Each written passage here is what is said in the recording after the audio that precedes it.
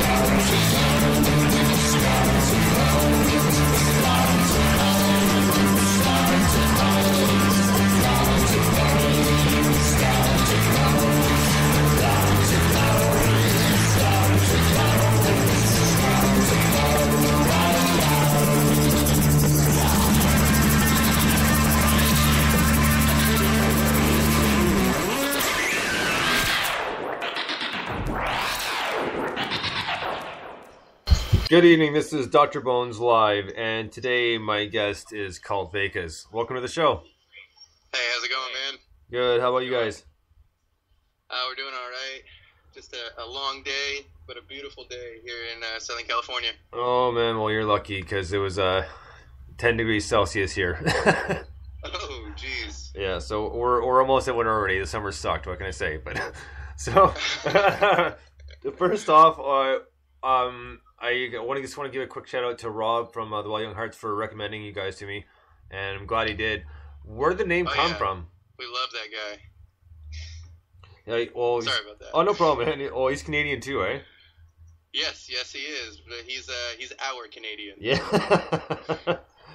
So first off, guys, where did the name come from? Like CultVegas, has it got to do with Vegas, or just some like kind of random thought?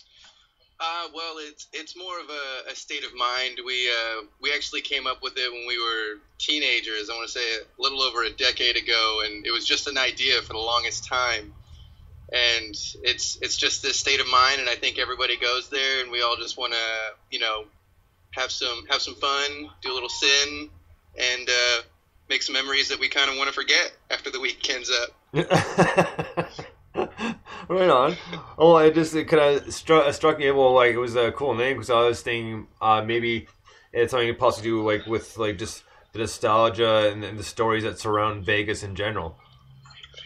Well, yeah, I wish it was that cool, but but unfortunately it's not. But no, we stuck with it and we love it. Actually, everybody thinks we're from Vegas. That's the thing. That's the only problem with the name, to be honest. Well, what can you do? Well, at least I knew well enough to look to see where you guys were from instead of automatically assuming Vegas. Yeah. Well, that's like 3 out of 5 guys we come across at the show. They're like, "Hey, you guys from Vegas?" Like, yes. After a while, we just started saying yes. Yeah, it's just easier. Where are you from? Yeah. The Strip. Where the Strip? the new Strip. Around those big hotels. Right under the Eiffel Tower. Yeah, exactly. So, with the album, By Any Means, like I listened to it all the way through. You guys sent it to me. Like I really enjoyed it. Now, when you guys initially came together, kind of let's jump back here for a second. When you guys initially came together, did you guys have an idea of what kind of music you wanted to play, or did you just kind of start jamming and kind of took it from there? Well, it started out, I think, where a lot of bands in our area started out. It was very punk and like ska influenced, and we were just writing these 4-chord songs, and they'd end in about 1 minute and 30 seconds. But I think everything changed when we found a band from Australia called The Living End, and I got a call up from our guitarist Flo. He's actually working right now, but I got a call from him, and he said, "You know what? You're gonna buy an upright bass, and we're gonna play that kind of music from now on." And I thought it was gonna be this, hair slicked back, rockabilly thing, but it just kind of went into this different direction. I think I'm not even sure what to call it. It's just kind of rock because some of it's bluesy, some of it's poppy, some of it's punky. So we just play music, I guess. Well, yeah, like I said, I really enjoyed it just because there were those differences, and even some of the song titles. And man, the one I played the other week was just awesome, and just one of those things because to me, like, I mean, this is just like something kind of popped into my head when I read the title, just before I even listened to the song, and just kind of thought, kind of remind me of kind of like someone who's just like really kind of very very posh, like, tell mother I'm off to the races. Yeah, that one, it's from like an old saying, off to the races, right? Basically not coming back home. It's very dark, but I don't know, we write a lot of dark music, to be honest. But it's all, I mean, what are our songs about? What are any songs about really, other than girls or drugs? So it's all kind of dark. Yeah, fair enough.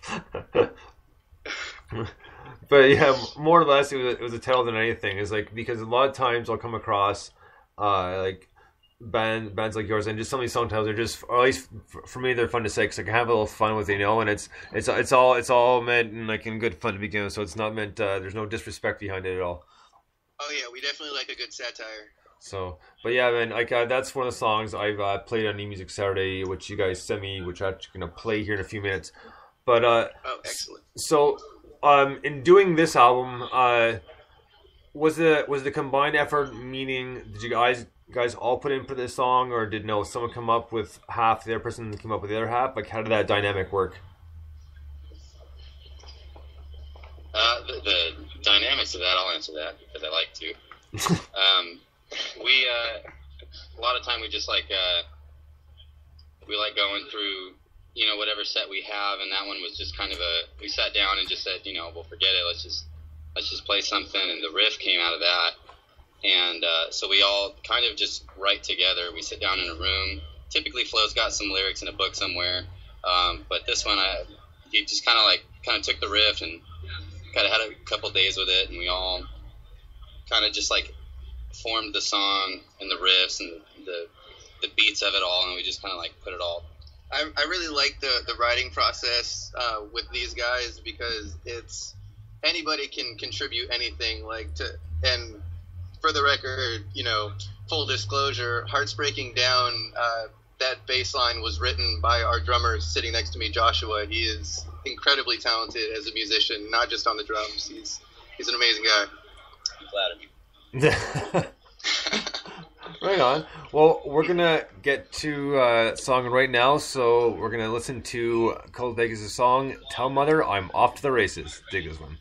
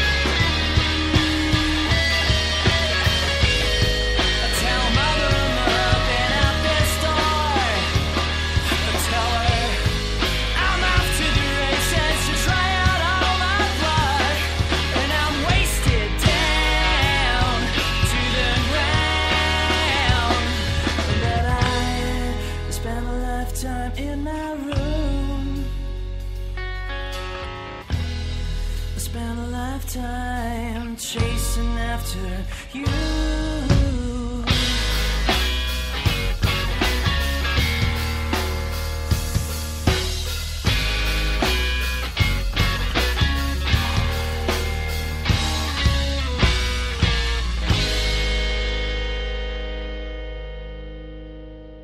Right on, that was CultVegas with Tell Mother I'm Off to the Races.